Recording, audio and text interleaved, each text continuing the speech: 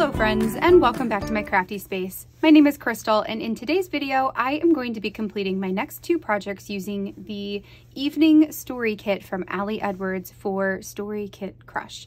Now if this is your first time coming across StoryKitCrush, the concept is pretty simple.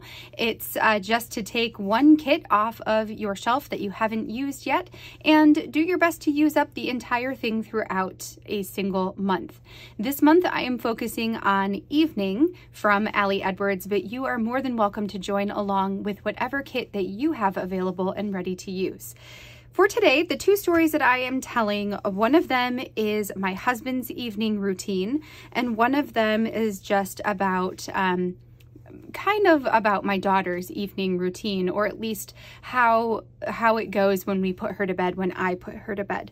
So this one over here is going to go into our family story album, which is a 6x8 album.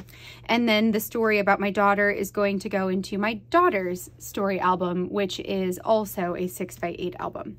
So what I'll do is I'll go ahead and put you on fast forward while I get both of these spreads put together.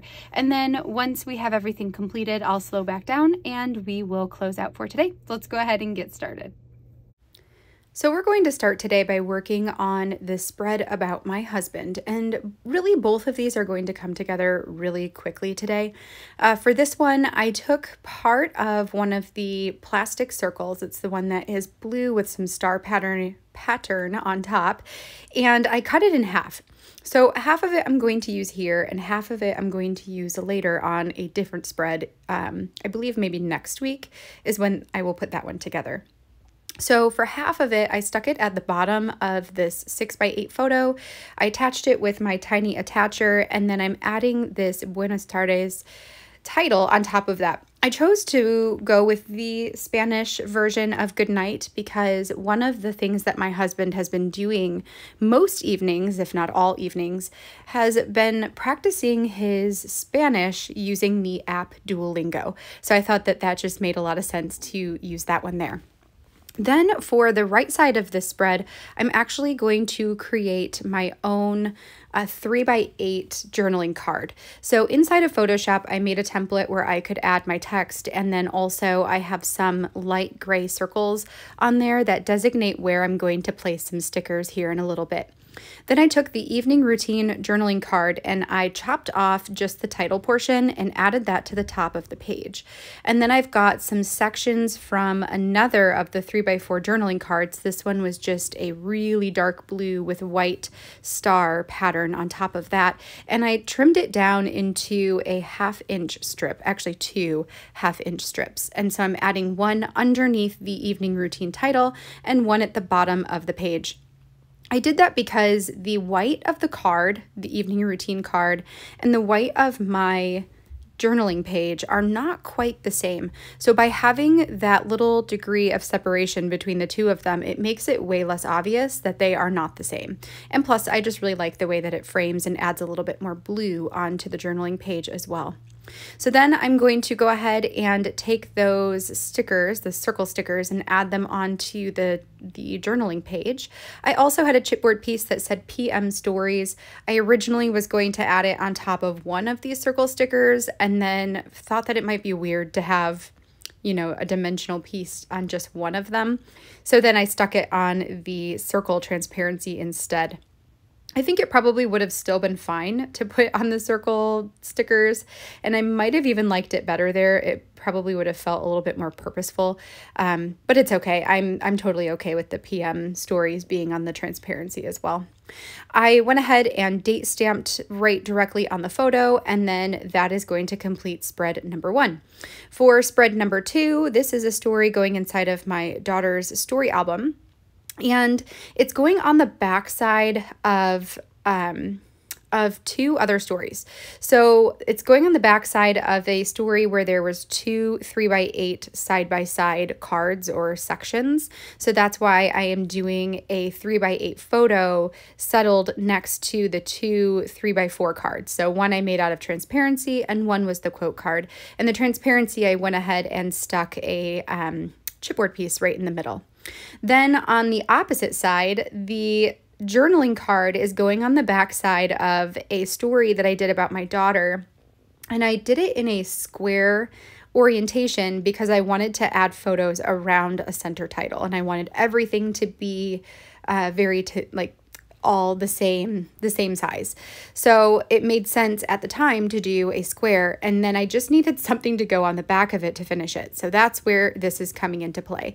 So I printed my journaling on a 6x6 canvas, and then I went ahead and took the journaling card that says Sweet Dreams. I chopped off just the title and added that to the top of my 6x6 journaling. And then I need something to cover up the holes or where this is going to be attached into the album. So I took this stripe card, cut it directly in half, and then what I did is I chopped off a portion of both of them, or of both sides, I should say, where there's the full diagonal. So I can stick these together. So even though it's all one card, I can go ahead, stick the pieces together, and you will be none the wiser. So, and there's the back side of the other one. You can see what I'm talking about there. So there we go. We've got my side portion done. I will go ahead and adhere my journaling onto the page, and then I just need to go ahead and hole punch this so that it can go into the album. The first story, I should say, I talked a lot about the habits that my husband has before he goes to bed at night. And then this one here, I took the chance to talk about some of the structures or routines that Izzy and I have together when I put her to bed.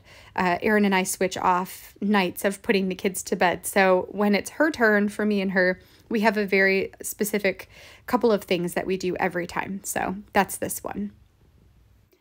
All right, friends, that finishes my spreads, I should say, for today. I love these ones. They were both fairly quick to put together, simple stories to tell, but I love telling the simple stories and just getting things down on paper. I loved having the opportunity to talk to my husband about his evening routine and finding out about a couple of things that he does that I had no idea. Like, I had no idea that he has a glass of chocolate milk and a pickle every single night of the week. So that was fun and led to some really interesting conversation. And then I loved the opportunity to talk about putting Izzy to bed and what that routine looks like for us right now. What are the lullabies that she's asking us to sing, the stories that we're reading to her at night. I think that this story will be one that will be really, really special to look back on as she gets older and that nighttime routine changes. So those are my stories for today. I hope that you guys enjoyed seeing both of these come together. If you did, I would love a thumbs up on this video down below, and make sure you hit that subscribe button so you can see all of the other crafty videos I have coming your way. I'll be back again next week on Friday with my last couple of projects using the evening story kit, and I have some other videos throughout the week leading up to that day. If you are participating in StoryKitCrush, don't forget to add the hashtag StoryKitCrush to your posts, especially over on Instagram, so I can be sure to see them when I do my Friday morning read through of all of the stories that were posted in the week prior. That's one of my favorite things to do, and I love getting to know all of you guys better through your storytelling as well. All right, friends, well, that's going to be it for me for today. Until next time, I hope you have a great rest of your Friday. Enjoy the weekend ahead, and I will see you guys in the next video. Bye, friends.